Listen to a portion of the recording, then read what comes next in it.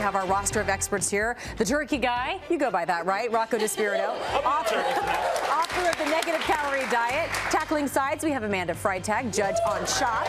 And our dessert doctor is former NFL player Eddie Jackson, judge on the Clash of the Grandmas. All right, so we have our turkey on the football field as well, right? So that means, Rocco, it's you. You're up. And we have a question from LaToya in our audience. So stand up and ask your question.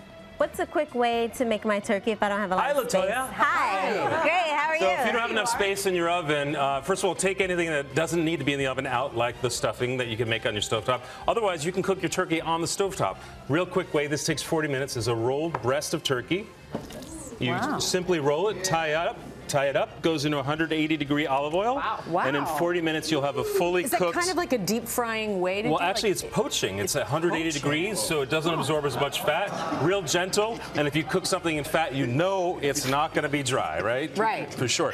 And you end up with this beautiful roulade of turkey. Nice. That's amazing. That's beautiful. It's always looking at me like I'm never going to do that. That's crazy. I'm going to try. If Rocco says to do it, do it. Yeah. All right, so we're looking at our play-by-play. Yes, and I believe we're going to have something coming up that says we are on Eddie. Desserts. The show, by the way, Clash of the Grandmas. Yes. Eddie is a rock star, and Eddie, we have a question. It's a video question from Grace and Camille. Yes. Hit it, girls. Hi, Eddie. My mom and the oven are working overtime preparing turkey inside. Is there any other way we can help prepare desserts? Yes. Very good question. Very good question. Get invited to a friend's house. Exactly. I have an amazing crock pot, slow cooker bread pudding. So easy. Everybody say, ooh, yeah, like that, right? It's very, very easy. Thanksgiving, you have a lot of bread laying around, turn into a bread pudding. This crock pot is set at 4 hours on high. We're gonna put our bread in. We have some dried cranberries, some raisins. We have another raisin lover. We have some pumpkin puree, a little cream, a little egg, a little love. And that's it. Dump it in, set it and forget it. Set it and forget it. Set it and forget it. 4.5 hours. So it just takes a little bit of pre-planning. Anything in the crock pot. I know. I love that. Easy. All right, Dan, you got your sides coming up next? Yes, I've long said that. Anything in a crock pot. Amanda, Claire has this question for you. I love mashed potatoes for Thanksgiving, but I hate having to peel. Is there a recipe where I don't have to? Yes, and I don't like to peel potatoes either. It's time consuming and not fun. So I cook them skin on, right? Yeah.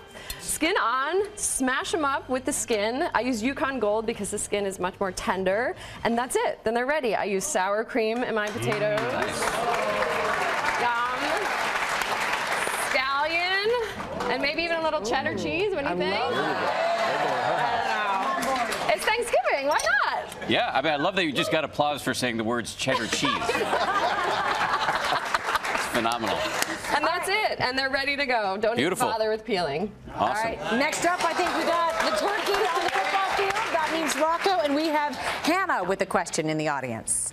Is there any ingredient to add to my gravy to punch it up? Yes, of course.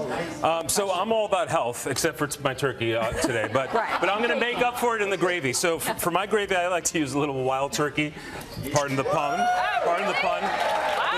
But then to really punch it up and give you a little bit of nutrition, I take my protein powder and I thicken it with my protein powder. I make a slurry and I make a protein gravy. As an